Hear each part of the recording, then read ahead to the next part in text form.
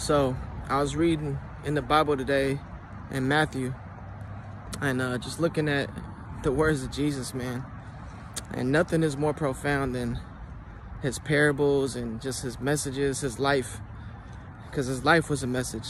And I was just reading about the parable where the farmer sows his seeds and of wheat, right? And he gets real excited. He's sowing his seeds. He goes to sleep, and the next day, his workers are like, "Hold up! There's a whole bunch of like weeds and tares and stuff in here. I know you didn't plant that. Like, what happened?" And so his enemy came in the night and just started throwing bad seed everywhere. And basically the parable means that the Son of God is the farmer. He's sowing good seeds everywhere. The people are the wheat. That's the harvest. And the weeds are what the enemy plants. So the enemy's planting bad seeds everywhere. And you know, like the scripture says, bad company corrupts good morals and good character. Man, that thing spoke to me like crazy, because all I know is I want my life to be full of produce. I want it to be fruitful.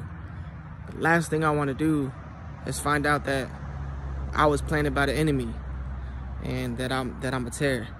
You know, like, we live in a day where there's so many different ideas, philosophies, theologies, doctrines, and everyone thinks they're right. And it's just crazy, man, to think that the enemy actually plants bad seeds. And I just want to say, man, I just want to encourage y'all, man, just let your light shine.